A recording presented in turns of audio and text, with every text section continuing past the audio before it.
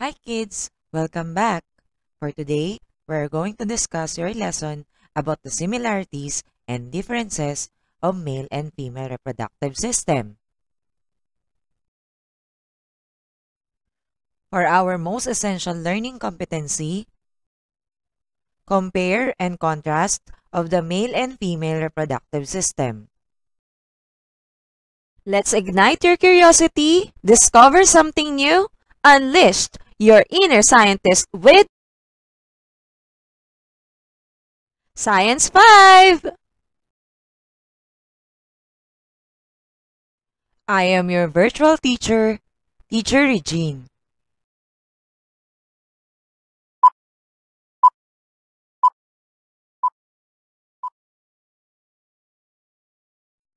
From our previous lessons, you have learned that different parts of the male and female reproductive system have their specific functions. But how does these two systems have in common? How about its differences? Let's find out. For our guide questions, number 1. What are the similarities of the male and female reproductive system? And number 2, what are the differences of the male and female reproductive system? What are the similarities and differences of the male and female reproductive system? This is the male and female reproductive systems. Both were located in the middle part of the lower abdomen of the body. To show the similarities and differences of these two systems, we are going to use a Venn diagram. Let's start with the organ that stores and reproduces reproductive cells. Both male and female can do it.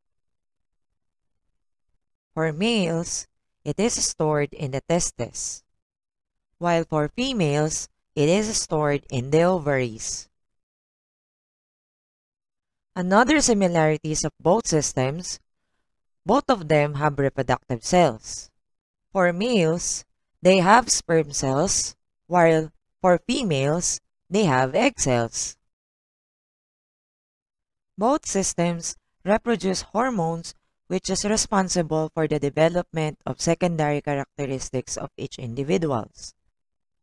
For males, they reproduce testosterone, while for females, they produces estrogen and progesterone. Both systems have passageway of sex cells. A pair of vas deferens is the passageway of sperm cells for males, while a pair of fallopian tubes are the passageway of egg cell from the ovary.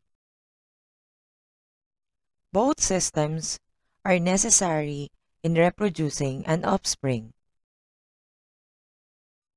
However, there are also differences for both systems. Let's start with the female. Number 1. Most of the female reproductive parts were located inside the female's body. Number 2. The egg cell stays inside the female's body. Number 3. The female reproductive system bears the unborn child for 9 months. And number 4. The female's body undergoes changes as the unborn child continuously develops inside her womb.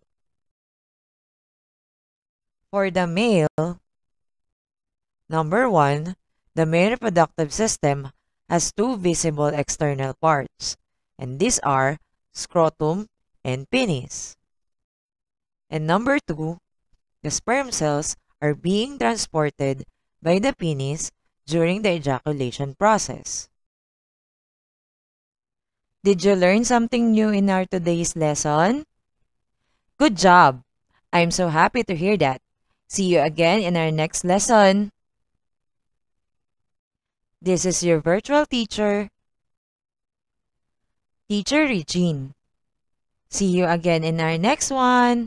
Bye!